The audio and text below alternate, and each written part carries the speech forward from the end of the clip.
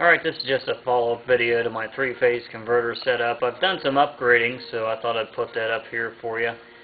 I needed to put in a three-phase panel because I was getting to the point where I was running out of room to connect stuff. So that's what we did. We brought 100 amps into this meter up here. It's our single-phase meter, 100 amp, 240 volts, and this meter monitors our total power usage on the phase converter.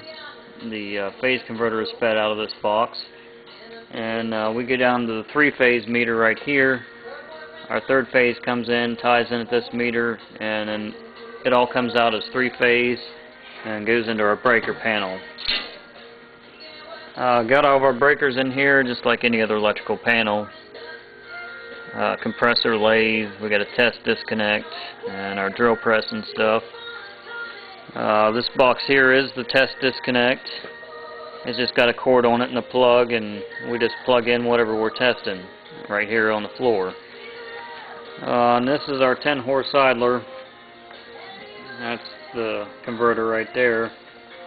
And then we got a 480 volt transformer, mostly for running lights and testing small stuff. We've moved the phase converter panel. It's now over here. Same panel.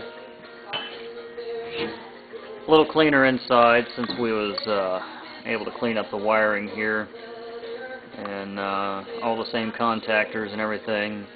Starter capacitors down there. We'll go ahead and start this one up. All you gotta do is push the button and the phase converter starts right up. This one's pretty quiet. And then we can go ahead and switch the loads on. And I'll go ahead and turn on the compressor. And it sits in the back of the shop. It's back here.